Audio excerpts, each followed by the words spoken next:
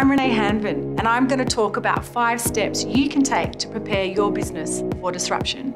Disruptions can have a huge impact on your business, including loss of income, damage to your reputation, and threats to the health and safety of your employees and customers.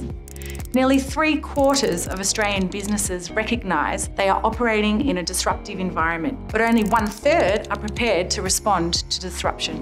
What is business resilience? Business resilience, or business continuity, is how your organisation responds and adapts to any unexpected disruptions. Building a resilient business starts with understanding what disruptions you face in your everyday operations. So, where do you start? There are many ways your business could experience disruption, and the more you can identify and prepare for, the better. Crises that could affect your business fall into 2 categories: indirect impact and direct impact. Indirect impact events don't directly affect you, but they might affect your local community or Victoria as a whole. This could include natural disasters, man-made events, or a terrorist incident that affects your ability to operate. Direct impact events affect you, your business, or the people who work in it. So make a list of the type of disruptions that could affect the region you're in, your business premises and equipment, your people and systems, such as IT. Once you have your list, consider the impact of each event on your place of business, your people and processes. Can you put backup plans in place to trade through the disruption?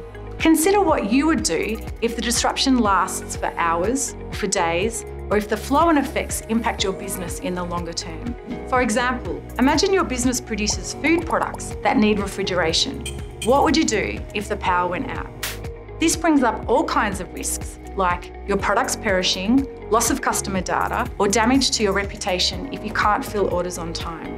You might deal with this type of disruption by having a backup generator in place, keeping your electrician's details at hand, and running daily computer backups or using off-site cloud storage, and having a communication plan in place to keep staff and customers informed.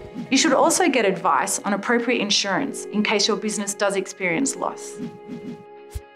Thinking about disruption isn't enough. You have to act. So write down your emergency plans and make sure they're easy to access. Make sure your staff know what they are and where to find them. If there is a natural disaster while you were away, or if you were to fall ill long term, would your staff know what to do?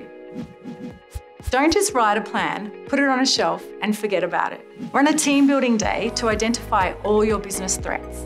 Your staff may have ideas that you haven't thought of. Add it to your weekly meeting agendas and connect with other local businesses to identify shared capabilities and needs.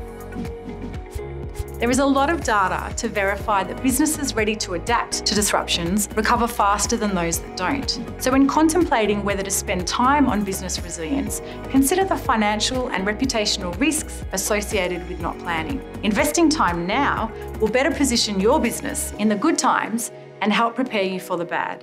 For more useful information on building business resilience, visit business.vic.gov.au.